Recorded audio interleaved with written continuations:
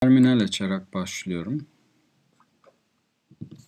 Bu terminali tam ekrana geçirmek için buradan Enter Full Screen, gördüğünüz gibi Alt, Apple tuşu ve F tuşları ya da şu köşedeki butonu kullanarak da tam ekrana geçirebilirim.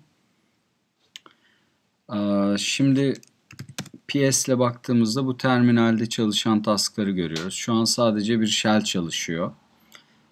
Şimdi burada tail-f var log system log dersem şu anda çalışan bir sistem logunu tail'liyor oluyorum. Fakat Ctrl+c'ye bastığımda duruyor. Şimdi bunu background'da çalıştırmak istiyorum. Bunu yapmak için screen-dms, buna da bir sistem diyeyim mesela. İsimlendiriyorum bu screen'i. tail-f var log system log dediğim anda aslında background'da çalışan bir proses oldu bu. PS dediğimizde tail-f var log system log'un çalıştığını görüyoruz. Screen ile listelediğimizde çalışan screenleri 3802 numaralı system isimli screen'in çalıştığını fakat bundan detach olduğumuzu görüyoruz. Buraya attach olabilmek için screen -r boşluk sistem yazsak aslında bağlanıyoruz. Gördüğünüz gibi background'da bu çalışıyor. Bu tail'leme değil, başka bir şey de olabilirdi. Bu ekrandan çıkmak için yapmamız gereken şey şu: Ctrl+a'ya bastıktan sonra D'ye basacağız. D tuşu detach demek. Gördüğümüz gibi detach oldu. Şimdi bu terminali kapatsak bile, yani full ekrandan çıkıyorum. Şimdi şuradaki tasklara bakalım. tail-f çalışıyor.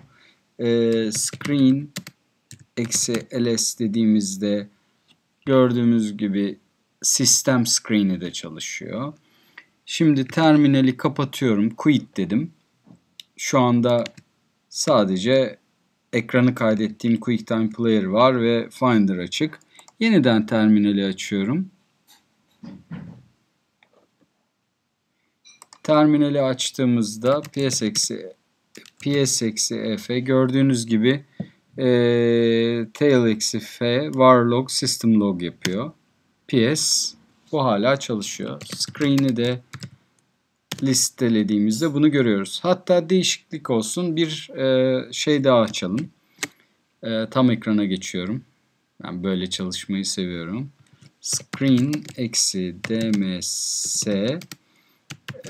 burada yeni bir isim vereyim. Mesela kernel tail-f var log kernel.log, bu sefer screen-ls dediğimizde artık iki tane screen'imiz olduğunu görüyoruz. Bir tanesi sistem, diğeri kernel isimli. Hangisine connect edeceksek screen-r kernel diyorum.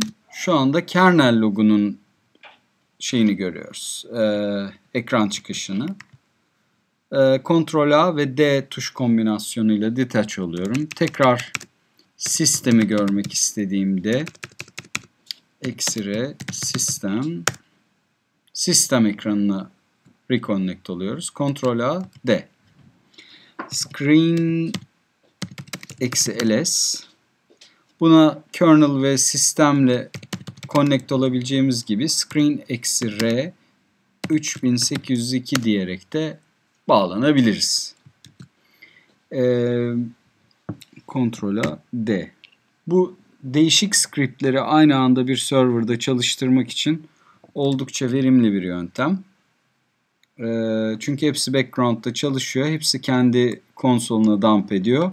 Ve istediğimiz zaman bağlanıp sonuçlarını görebiliyoruz.